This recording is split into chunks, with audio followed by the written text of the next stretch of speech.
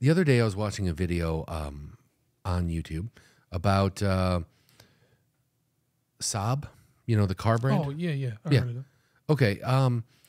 Well, are you familiar with the fact that they also make aircraft? Or at least they did make aircraft? No, I had no idea about that. Yeah. So Saab's actually kind of known for making aircraft. They made military aircraft, and they actually have a long history of it. And in the 90s, you know, they were selling their cars, and how do I say this? Saab is just kind of a weird brand. Mm-hmm. It's not bad. It's not. I'm not saying anything bad about them. I'm just saying that they're quirky. Okay. And it takes a particular type of person to be into a Saab. I mean, for a while, and again, not a bad thing. I wanted a Saab for a while. They were fast. They were sporty. They had a lot of good features, but they're a little different. They take a special type of person to want one. Architects and engineers, I think, mostly. But in the 90s, in 93, they actually had a very popular car called the Saab 9000.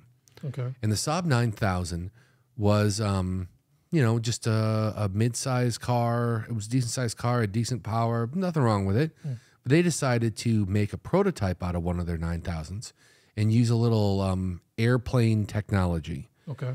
So what they did was they removed the steering wheel and they replaced it with a joystick, like you'd see like a fighter jet would have. Oh, okay. Wow. So your arm would sit on the armrest and it would hold a joystick. Yeah.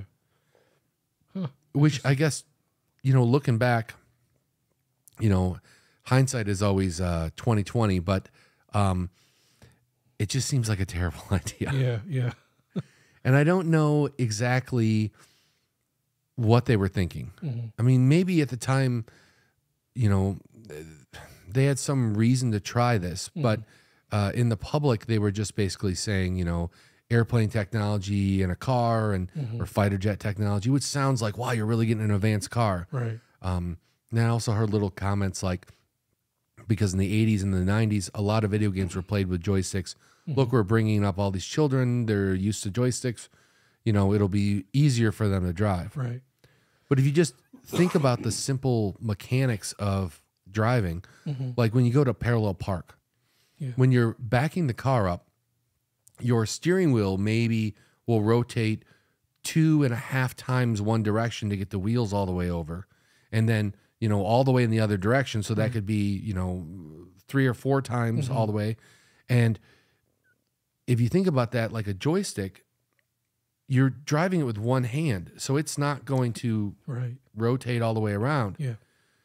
So your movements will only go like 180. So where the steering wheel may go, you know, 2 full rotations or more, this wouldn't even do a full rotation. So as you brought it up to speed, people noticed it was kind of touchy to drive.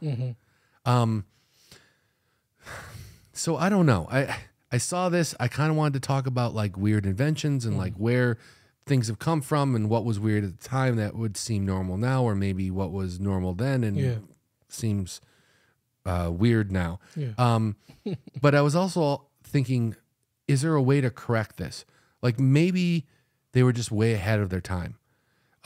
There are some cars out there that are more like drive-by-wire systems where they can have a variable, I think they call it like a variable geometry steering or a variable steering. I'm not sure what the correct term is, but it basically means when you're at slow speeds and you move the wheel, it moves the front wheels a lot. And then when you're at speed, like highway speeds, when you move the wheel, it barely moves the front wheels. That way it corrects for, you know, when you're going faster, you're not going to want to, you know, veer off into the ditch or something. Right. So maybe they could apply that to the joystick, and maybe the joystick isn't really a terrible idea.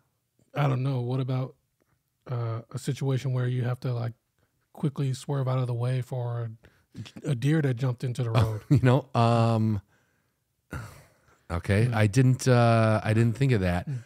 Maybe this isn't a great idea.